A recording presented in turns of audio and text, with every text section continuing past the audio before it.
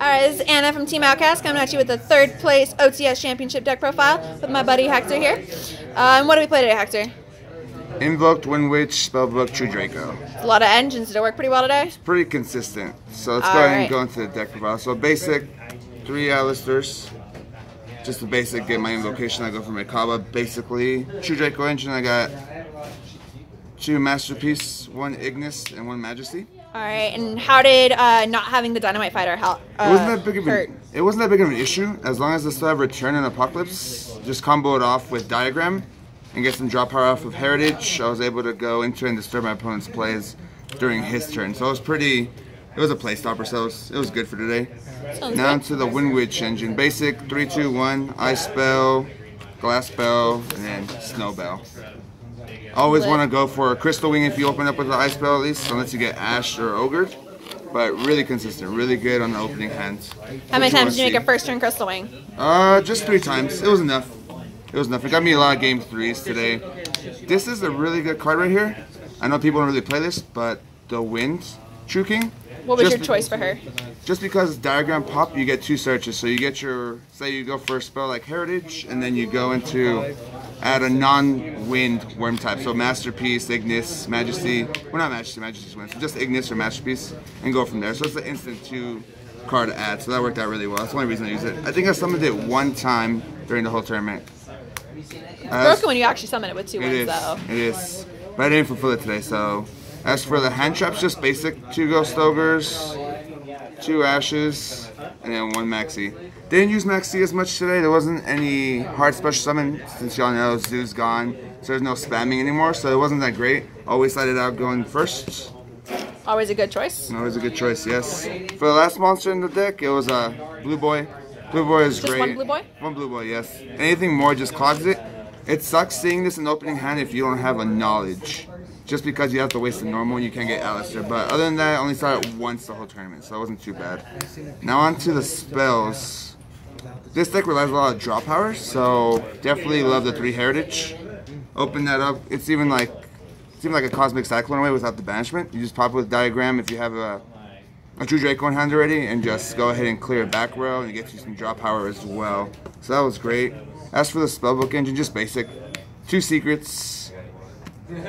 2 knowledge. This and Alistair in hand is great. Get some draw power and then go into the fusions, or I can go even Crystal Wing afterwards. Just get rid of Alistair in the field and go Ice Spell. So it's a really good extender if the right draws go through. Field spells, just basic 3 Diagram. Need to see this all the time.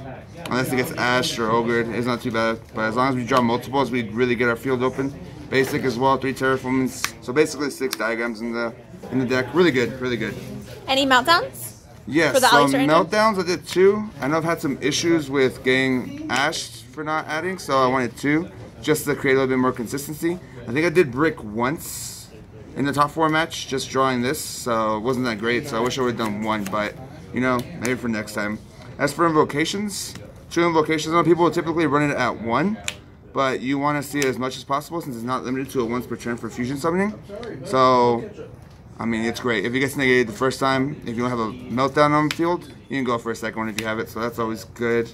Today I just see a lot of Alistairs in hand, so it was really great adding that card. And just basic traps for the day. 2 strikes, it was great against Pendulum Magicians. I ended up using that in the finals, but it was okay. And then 1 warning, always great. Solid grade's always good. Warning. If warning was anything more, it'd be too broken. Oh, yeah. And then you got 1 return and then 1 Apocalypse. Didn't use Apocalypse effect for cutting in half at all. It was just a great extender. Return, wish it was more, at least 2, but what can you do?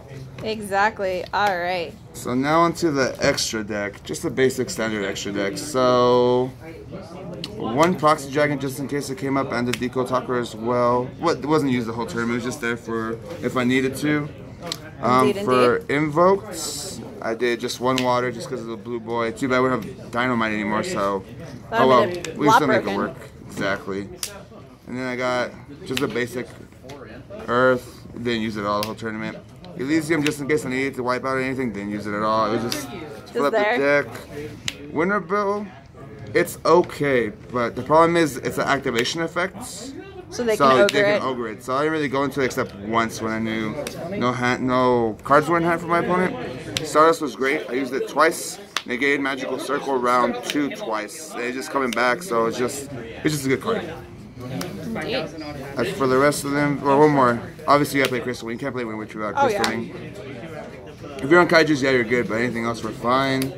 Rest of the Invoked, Purgatrio, definitely a game winner. Definitely being able to attack every one of your opponent's cards and you get a boost off of it, so that's great. Won me 2 games. Rajadin's great as well. Oh yeah, you have to go for the wind one. Exactly. Especially with being locked with the Wind Witch engine. It was only used as a last resort if my Wind Witch combo was stopped by like Ash or Ogre, so if I had Ash in hand, I could go off and go into Rajadin, which did suck, but it was still pretty helpful in this tournament. I missed one. Clear Wing. Every time I went to Wind Witch combo, it was great. They can't Ash it or Ogre it because I'm not activating anything, so it was always good. A good combo starter, so that was great. And then obviously you can't play Invoked without Mikaba. They resolved it once, but other than that, it's a good body to have on the field. Not many Paleos. I was hoping for Paleos, but not that great. Paleo, so, you just make the water and you just make them lose. They can't target the water. As for my extra deck, I did side for a bunch of decks I was expecting. I was expecting ABC, so you got one of the ally. And then, sorry guys, and then 2 system downs. I didn't pull it off at all. My top 4 match against Cosmos, I did lose game 3 just because of a brick. Thanks a lot, Magical Meltdown, but you know, you learn. As for Pendulums, I was expecting Pendulums to be like insane out here. I only played 1, so I prepared with 3 anti-spells, 1 Imperial Order, and then 2 D-Barriers. Didn't see any of them in the second game, so that was pretty bad. So, what can you do? Sometimes the luck isn't on your side.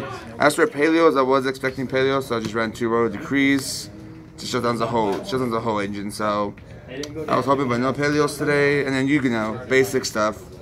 The Kaiju and the 1 Slumber. Kaiju and the 1 Slumber. I mean, it's good they took down Dark Hole and Slumber to 1, but I mean, it gets the game a little slower. It makes the game. You can build boards now, so it's a little bit fun, but it's a little slower. Who knows how things will be when Spirals come out, since that's going to be our new T0 deck. Alright. So other than the Meltdown, anything else you would change in the deck? Maybe run one Disciples and cut back 1 Heritage, just because at times I felt like if the game dragged out too long for the grind game, I would be able to reshuffle everything. But other than that, the deck's pretty consistent. Maybe 1 Magical Meltdown instead of 2, but you know, that's for next time. Alright. And then, any last things you want to say before we sign off?